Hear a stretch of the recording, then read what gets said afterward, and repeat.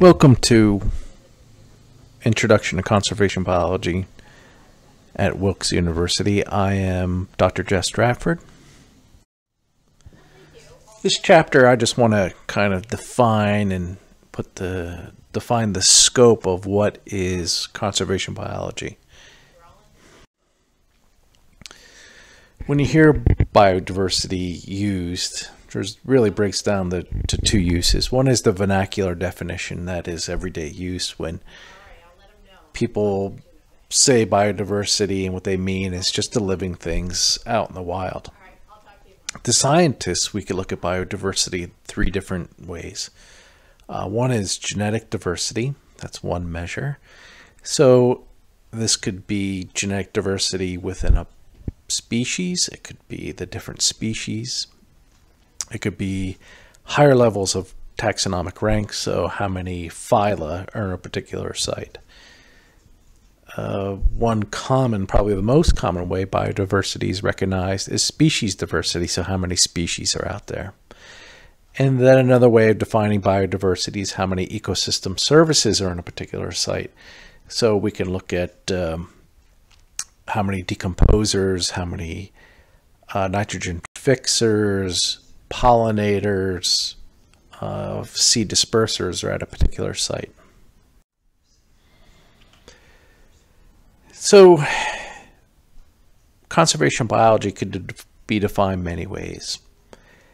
And in the late 1980s, early 1990s, we looked at it as the science of preserving biodiversity. What conservation biologists do is we want to understand the impact of humans on biodiversity at all those scales we mentioned, the genetic, species diversity, and ecosystem services. One interesting thing about conservation, biological conservation, is that it's a value-laden field, much like medicine. So in medicine, we don't want our people to die. We don't like people being sick. In conservation biology, we don't like extinction due to humans. We recognize there is natural extinctions, but those that are driven by humans we see as potentially bad. We see degraded ecosystems as being bad, and ecosystems with degraded ecosystem services as being bad. Conservation biology is highly synthetic, and that, for one, if you're going to study a system, you have to know the players, and we have to know how they interact. So who they are, what they do, and how they interact. Not only that,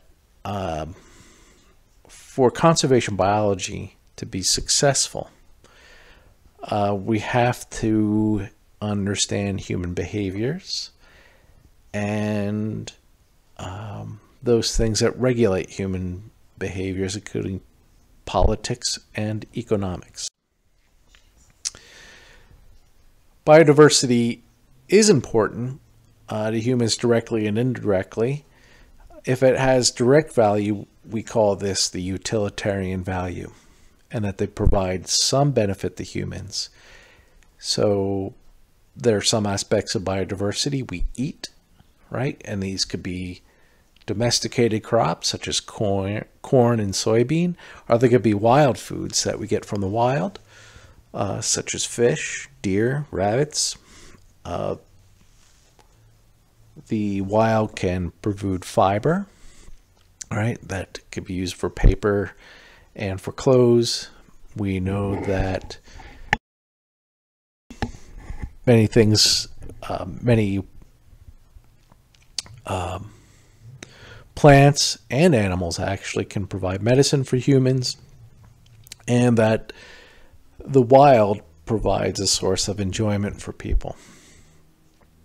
And we can monetize some of these aspects of biodiversity easily and some not so easily. So easy would be things like substitution costs. So if we're looking at pollinators,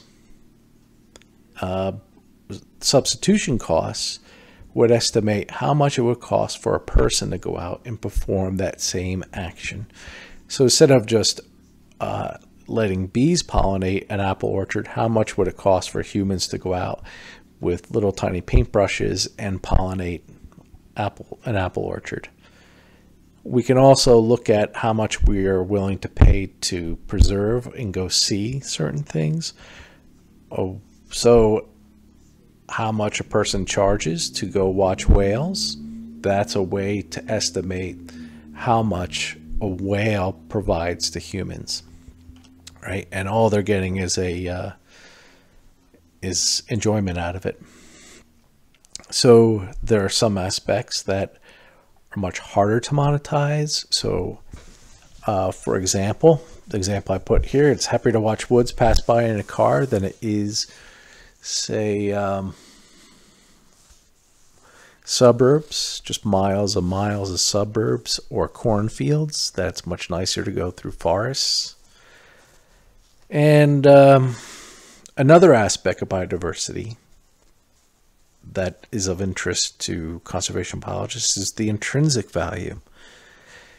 And that means that certain aspects of biodiversity, such as certain species, have value even if it's not important to humans, even if it's not important that we can sell it or provide some medicine, or we can wear its skin, that the animal for its own sake is good to be there.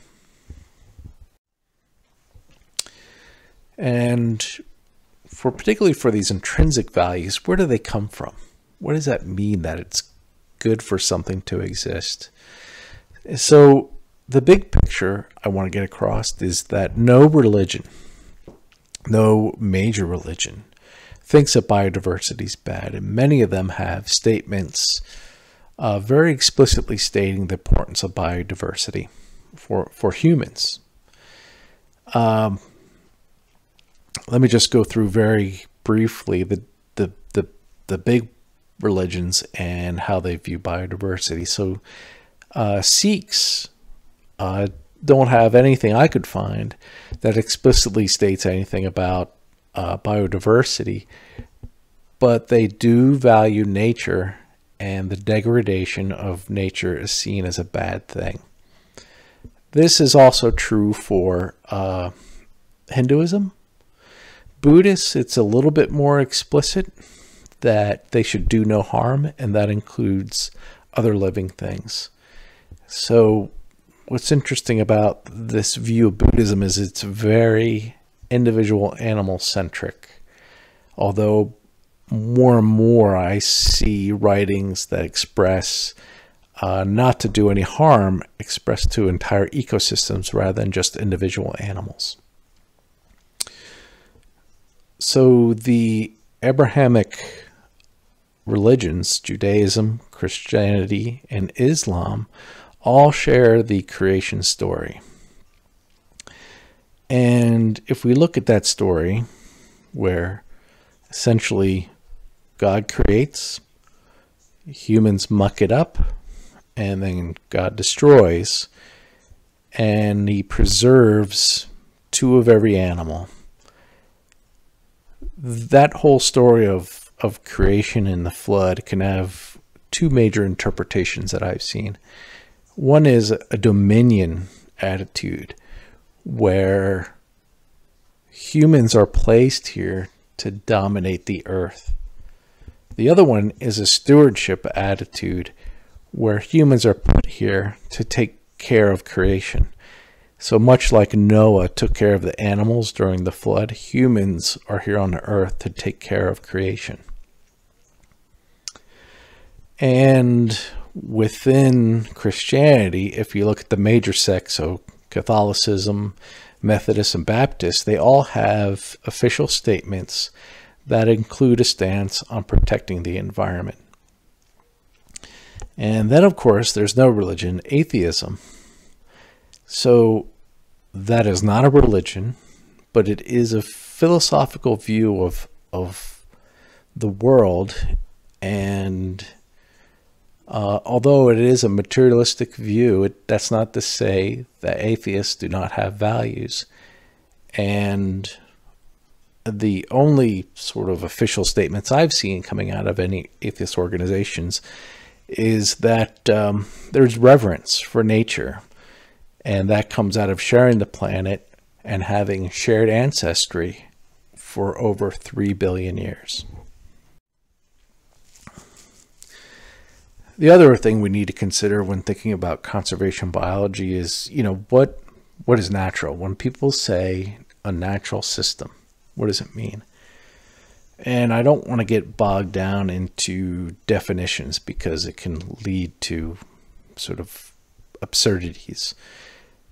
Let me just point out, a natural system is one that does not have human influence. Humans are natural, right? We're not synthetic. We are natural. But here, I'm just going to set down the definition as things we create tend not to be natural. So plastics, even though they're created by us, an organism, they are not natural. Let me also point out that natural systems are not necessarily the goal of conservation biology. But the goal of conservation biology is to minimize human impacts. Lastly, let me just say, is there a balance in nature? No. In fact, I view nature as constantly changing, both in space and in time, and that we know things like climate changes. We know extinctions are real. What we want to avoid are human-induced extinctions and human-induced climate change. So I need to point out what conservation biology is not.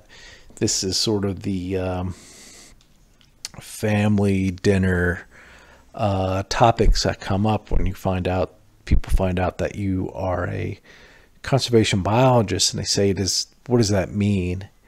And there's many misconceptions out there. Let me just point out that conservation biology is not animal rights. The focus of animal rights is on individual animals, where they want to reduce pain and suffering out of an individual animal. Conservation biology, on the other hand, focuses on populations and ecosystems. We often find ourselves at odds with animal rights, and a huge debate that's been out there for a number of years now is what to do with outdoor feral cats. So animal rights people will often want to support a cat colony, and this will produce some angst with conservation biologists that are trying to protect wild animals, because we do know that wild cats will kill many small animals. Conservation is also not preservationism. That is, we do not want people to live in caves. That is something that's alleged, an attitude that people think conservation biologists have, but we do not. We don't want to lower human standards. In fact, we know that people with higher living standards tend to value nature much more and want to protect nature more. So we want people with higher standards. We want to maximize human living standards, but minimize their impacts as much as we can.